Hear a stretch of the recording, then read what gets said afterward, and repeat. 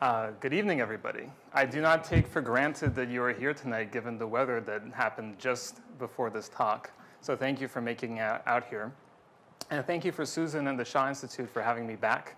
I've been coming to the Shaw Institute to these same lectures since I was 15 back in 2008. And so it's an honor to be up here. And I'm so grateful for the leadership of the Shaw Institute, not only in studying the problems that our world faces, but also taking action. So thank you for that decades-long work. Doing good, not just less harm. This is a notion that I've been exposed to over the past 5 years. Thank you. As I've been introduced to the field of biomimicry and other schools of thought within sustainability. And I thought that I would start off with this title because so much of our conversation focuses on reducing the negative and not necessarily thinking about how it can be part of the positive. I hope that by the end of today's talk, that we might have a better sense of how we might be part of the solution and address the challenges that we're facing. I'll begin with some news stories, but old news to all of this. And hopefully this is the least informative slide of the whole presentation. These were the headlines from just 1 week's worth of emails coming into my inbox. They should be familiar to you even if the headlines, the specifics are unique. Rather than focusing on any particular problem in this talk, I want to explore with you a little bit what brought us here and what might we do going forward. The way that I think about it is that the way that we operate as a species is a threat to our own existence. We are compromising the life support systems of the planet upon which we depend so much. Some of you might be familiar with the term ecosystem services. It's a term that was coined by economists and ecologists to talk about all the services that we receive from nature that enable our survival. It might be things like clean water and soil, raw materials, food, and even the spiritual and aesthetic benefit that we get from nature. I like to put this slide up because for me, it's a shorthand to talk about all the different ways that we are interdependent with the natural world and depend on it for our own survival. And the way that we make and do things is compromising these support systems. The way that we do chemistry, the way that we create packaging and materials, the way that we manufacture, the way that we generate energy. These are the consequences of a mindset in a system that creates through heating, beating, and treating, and also a linear economy that takes, makes, and breaks. And it all falls under the ideology that the resources that we can get from nature are boundless, and the source or the sink to which we can put our waste is limitless, both of which are false notions. And so we are seeking a better future, and these are just 3 initiatives that are leading the way in imagining what a future that sustains us and the rest of the world might look like. Green chemistry challenges the notion that chemistry is somehow inherently hazardous, suggesting ways that we can manufacture chemistry in benign ways that use less energy and less harmful materials. The circular economy challenges that linear economy and says that we can take our biological and technical materials and put them into loops so we can retain the value and perpetuate safe materials. And of course, the existential crisis that we're facing is climate change. And Project Drawdown has identified 100 most popular or most feasible strategies to draw down carbon dioxide out of the atmosphere and stop emitting it in the first place. The question that I ask is, how do we solve these specific problems? And although this brother from another mother might be asking the question, it's really on us to answer it for ourselves. A long, long time ago, I wanted to be a designer, an industrial designer, and to design and the solutions to the challenges that we were facing. And as I was taking this course out in California, we had an opportunity to tour a design studio in San Francisco. And I got the chance to ask our tour guide, who was also a designer there, what's your first step in addressing a challenge? Now, at the time, I expected him to say that he pulls out the paper and starts to draw and brainstorm. But his answer surprised me. He said that he goes and sees what others have done. It might be in a trade magazine, it might be just going to shops out on the street, but to start to feed off of the creativity of others. The thing that I'd like to introduce to us is the idea that we may not want to limit ourselves to human creativity. Nature does chemistry. Nature creates packaging. Nature manufactures materials. Nature generates energy. Biomimicry is the promise that we can look to these biological models for inspiration to influence the way that we make and do things. It is the conscious emulation of nature's genius. Conscious because we're being deliberate about it. Emulation because we're not just taking the things from nature, we're learning from the design principles that underlie how they function. And nature's genius because it's incredible what the natural world has accomplished that we also seek to do. The premise is simple. We're adapting to the same biotic and abiotic selection pressures, the same operating conditions, whether we're living in a desert and have to manage for high heat, or in the cold of Minnesota where I am now, where you must stay warm in the dreadful winters. We are trying to adapt to the same world that these organisms have been adapting to for 3.8 billion years. And they have been doing so in alignment with Earth's limits and boundaries, and under a rigorous selection pressure to be better than their neighbor. We talk about it as being an emerging practice of an emerging discipline of an ancient practice, because we have been looking to the natural world for inspiration for as long as we have been a species. It's no accident that armor looks like fish scales, that baskets and nets look like spider webs. Barbed wire, we know, was designed based off of thorns. And Leonardo da Vinci is famous for looking to the natural world for inspiration. He would go into the Milan marketplace and buy pigeons and bring them home, releasing them to watch them fly. Asking the question, if I can understand how these birds fly, could I fly myself? We talk a lot about innovation, and I wanted to put this slide up here to say that it's more than just talk. A study by Julian Vincent and al. In 1993 looked at the human problem-solving space and searched patent databases to see what were the themes that emerged for solving different kinds of problems. Problems like to be strong but lightweight. And then they did a comparison to this problem-solving that nature does. And they thought that perhaps we've already invented the same things that nature has come upon, that it's kind of a convergence. And yet, there is only a 12% overlap between the two. That means that 88% of the time, we're going to be surprised when we look to how nature solves a problem. Another reason we want to look to nature is because it performs better and is more sustainable than the way we do things conventionally. I think the greatest example to talk about here is comparing Kevlar, one of our strongest materials, and spider silk. Spider silk is 5 times stronger and 3 times tougher than Kevlar, and yet the way it is made is drastically different. Kevlar is petroleum that's boiled at 700 degrees centigrade in sulfuric acid at that temperature, whereas spider silk is made out of water and bugs in the corner of your bedroom. Which factory would you want to live next to?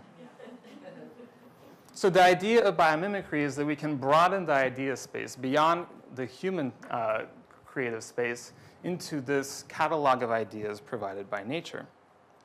So the best ways to convey what the potential of biomimicry is to start talking about case studies. And I'm glad that I have some extra time this year to share with you a couple different ones. The first one I want to start with is a case study with whales, one of my favorite. The story begins with a researcher, somewhat ironically named Frank Fish, who was shopping with his wife on a New England holiday and came into a store and saw a statue not too different from this one. And being an engineer, he was taught that if you have a foil moving through water, like an airplane wing or a fan blade, you want it to be as smooth as possible. So when he looked at the whale statue, he said out loud, the artist put the bumps on the wrong side. Luckily for us and for him, he was overheard by the shop owner who said, no, the artist is authentic to the biology. And this started a curiosity for Frank Fish, because why would evolution select for something that was clearly wrong? We need to understand something about whale behavior to understand why they might have bumps on the leading edge of their flippers. Unlike other whales that chase down their prey, Humpback whales herd their prey. They start low in the water column and start coming up in a spiral, releasing bubbles out of their blowhole, forming a bubble net. And as they get closer to the surface, they become tighter and tighter until at the very end, they do a somersault and come through the middle eating their lunch. You have to remember that this is something the size of a school bus, and to do a backflip is not easy in the water. So how is it so agile? Well, Frank Fish joined up with biologists and engineers and physicists and started to look at whether or not these tubercles, as they're called, have something to do with the efficiency of the whale in water. And what they found is that the bumps channel water over them at an accelerated rate, as you can see here on the left with the green flows. And what that means is that as, I can use my shadow, as air goes over the foil with the tubercles, it's able to stick. And so there's an increase in laminar flow. And turbulence is decreased. You can think about it this way. When a plane is going into an ascent, if it goes too steep, it's going to stall and it's going to lose lift because it starts to get turbulence on the top and it no longer has that lift. What this allows is for angles of attack that are steeper, more lift is generated and drag is reduced. So Frank Fish started a business, and he created whale power with tubercle technology. And he started to think about what human artifacts move through fluid the way a whale flipper does. Well, one obvious thing was a wind turbine blade. And this is what's pictured here, with tubercles on the leading edge. Now, there's two facts that I like to share about this story. One is that by adding the tubercles to the leading edge here, the amount of power that's generated from the same wind speed is increased by 20%. What I find more exciting is that the wind turbine blades will continue to rotate at lower wind speeds if they have tubercle technology. This is significant because there's many places where we'd like to put wind turbines, but the wind speeds aren't fast enough for conventional turbines. But how would this open up that space? And there's actually another very exciting thing. If I go back here, you can see that there's this reverse flow at the wing tip, at the foil tip, without the tubercles, which just means that the pressure that's building up here spills over. And that causes vibration at the end of your blade, a fan blade, a wind turbine. That's what creates noise pollution from a wind farm. Tubercles eliminate that, and these wind turbines are quieter than conventional ones as well. Wind turbine blades are the only things that move through fluid. Fans are just the inverse. Rather than collecting energy, they're using energy to move air. And so this technology is applicable to this setting as well. These are industrial-sized fans. They are in warehouses moving huge volumes of air. And by adding tubercles to their leading edge, they were able to decrease the motor size, use fewer blades, move more air with less energy. It's quite powerful, and this is also being applied to computer fan blades and server fans, which have a high demand on cooling. How can we make this less than just accidental? How can we be deliberate, conscious in our attempt to emulate nature? Biology and human challenges can seem very different. What does a whale have to do with a wind turbine blade? We can bridge these two worlds through the language of function. It's asking the question in a slightly different way. So rather than asking how would nature make a wind turbine or a fan blade, we might start to ask questions like how do we reduce drag while moving through a fluid? The fan blade and the whale flipper is doing the same thing. Before I share with you a few more case studies, I want to couch them in one of the challenges that we're facing, which is an increase in urbanization. By 2050, 65% of the world is going to be urban, which means that we need to build a lot more cities. And as we build cities, we need to be mindful of our impact. So how can biomimicry contribute to reducing the negative impact that we might have on the world through building cities? Now, one thing that I see when I look at this picture is lots of light. And light is energy consumption. So why don't we try this out? Why don't we go to nature and say, how does nature make a light bulb? Might not work too well. It's a bit of a nonsensical question. But let's apply that functional lens and say, instead of how does nature make a light bulb, how does nature manipulate light? How does nature generate light?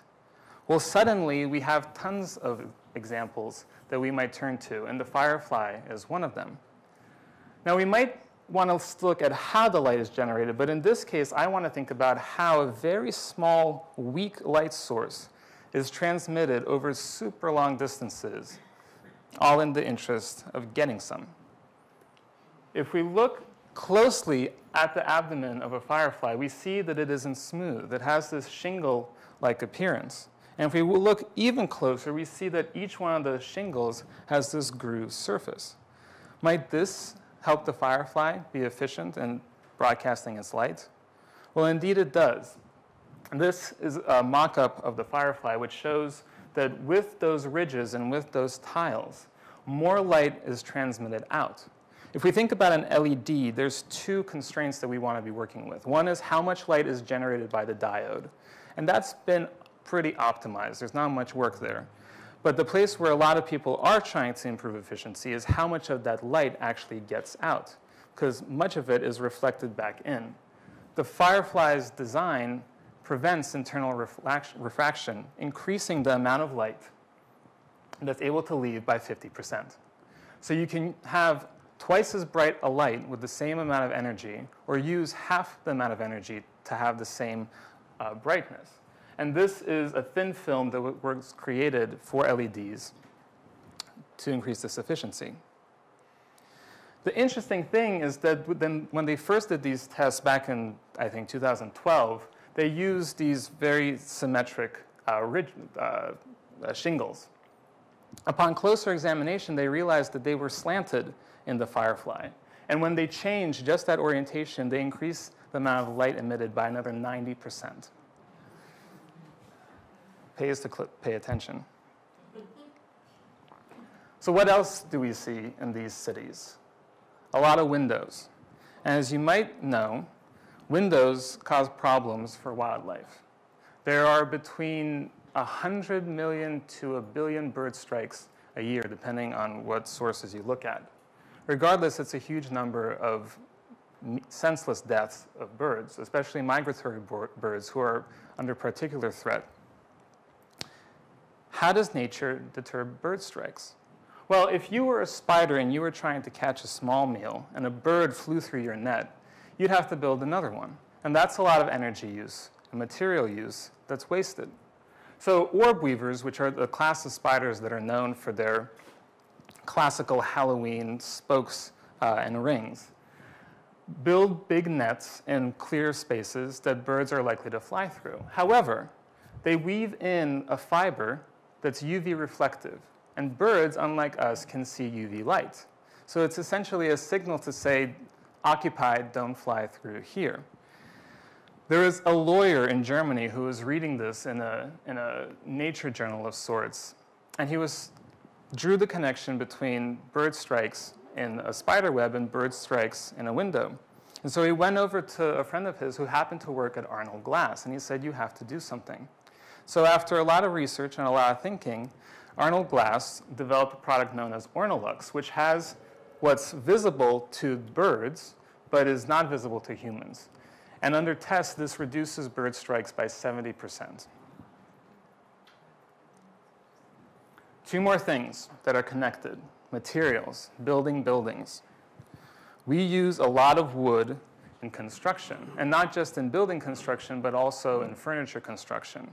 However, 10% of the weight of something like plywood is adhesive, specifically formaldehyde. And that is something that causes health consequences, not only when it off-gasses within our use, but also in the manufacturing process. If we look through the lens of function, what we're trying to do is to adhere different pieces of wood together. There was a scientist who was working in this space, and he's based in Oregon, and he was tide pooling, and he was collecting mussels for dinner. And he realized that these mussels are able to stick to the rocks in a really turbulent zone, the intertidal zone, and not be swept away. And not only that, but their adhesive cures underwater, which is something that no man-made, human-made adhesive is capable of doing. So his team started to research these marine adhesive proteins to see what they might learn and whether or not they might apply it to the wood industry. And indeed, it led to a product called Pure Bond, which was taken up by Columbia Forest Products. And they've created a plywood that is formaldehyde-free. And they're not going out and harvesting mussels and taking out the adhesive. They've studied the chemical structure of that adhesive, and they've used soybeans as the feedstock. So they're even getting away from fossil fuels. Finally, when we can't build with wood, we build with concrete. And concrete is one of the greatest offenders in terms of climate change. It accounts for about 5 to 8% of global carbon dioxide emissions. And it is the second most used resource after water in the world, accounting for much mining. And actually, if you read a shortage of sand, because they use a particular kind of sand in their construction. Well, if we think about how we might look to nature to build our buildings, this is what nature's construction site looks like. And it's not that different from the last one, because both of them are using calcium carbonate as, to build their homes. Instead of taking limestone and baking it, which uses high inputs of energy and releases CO2, about 1 ton of CO2 for every ton of concrete produced, this actually sequesters CO2 through calcium carbonate. There's a company called Calera that's done exactly this. It takes off CO2 emissions from manufacturing or power generation, precipitates out through a low energy, low pressure process calcium carbonate cement, and we now have a carbon negative concrete. I chose these examples to pair with these initiatives, green chemistry and mussel adhesives, Project Drawdown and drawing down CO2, whether through soybean use feedstocks or through calcium carbonate taking CO2 out of the air. And both of those examples also feeding in to the closed loop nature of the circular economy. I see biomimicry as providing answers where the rubber meets the road in many of these initiatives. One question that we must ask ourselves is, can we do the right thing, but in the wrong way? If we were to design an LED light bulb that was inspired by the firefly, but we were to make it out of heavy metals and ship it around the world using crude petroleum, are we really accomplishing our ultimate goal of fitting into the ecological context of the planet? What I find, and an example of would also be spider silk. Many people are looking at emulating the strength of spider silk, but unless we do it in the same way that the spider does it, we won't succeed. And what I find exciting about biomimicry is that it provides both not just what we want to do, but also how we should be doing it in order to achieve that sustainability goal. We see cities as these consumptive entities that take in resources and generate waste. What if by applying some of these strategies, not in isolation but together, we change that? What if we had generous cities whose net impact was positive? What if we paid attention to how much our infrastructure sequestered CO2, collected and purified water, supported biomass and biodiversity, even considering the solar gain of our environments and managing the urban heat island effect? Can we look to the ecosystems around us for the performance standards by which we should perform? The question is, can our cities perform like ecosystems? Janine Benyus, who's one of the leaders in this field, talks of a vision where we know that we will achieve sustainability when what we do functions like the natural world. Could we fly over a forest and then over the city? And although it might look very different, could it be functioning in the same way? This is part of becoming part of the natural world and not being separate from it. The ecosystem services that we spoke about earlier. I am inspired by biomimicry because it not only provides the aspirational goal of where we want to go, but also provides the stepping stones for how to get there. I would be amiss, though, if I left you with that. I do not think that we will be able to solve the challenges we face if we do not shift the underlying mindset with which we operate. How we view the world shapes our impact. And right now, we are severed from the natural world and lack a connection. It's hard living in the places we live to realize how interdependent we are on all those services that are provided for free from the natural world. Connection not only inspires, sorry, I drew a blank there. Connection inspires responsibility in us to be accountable for the actions that we take.